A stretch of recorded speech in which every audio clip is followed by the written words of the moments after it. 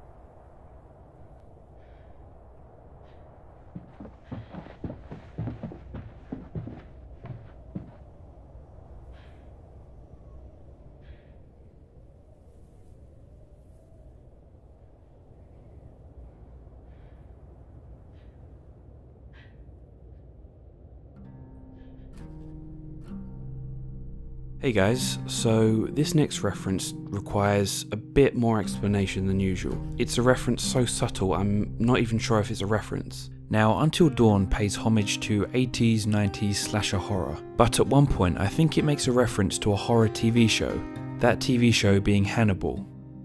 So this reference is comprised of two parts, the first part being the antler. So Until Dawn has a lot of deer and antler imagery. For example, this scene with Matt and Emily, and the countless jump scares they fit in.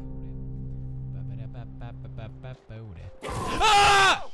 Oh! Are you in the trees? Ah! Like Until Dawn, Hannibal also has antler and deer imagery, most notably in the Stagman. In the show, the Stagman is a hallucination, much like Dr. Hill in Until Dawn. In the second time we meet Dr. Hill, he pauses briefly in front of the antlers behind him on the wall. This is the only meeting in which the antlers appear. And the second part of the reference is the music. The music in the background is a piece from Johann Bach's Goldberg Variations.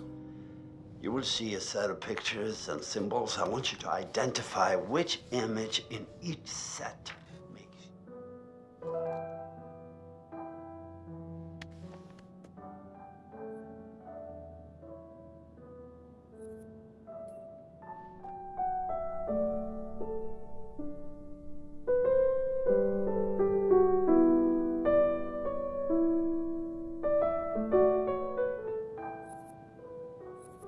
In the season 2 finale of Hannibal, this same piece of music was used. It was just slowed down.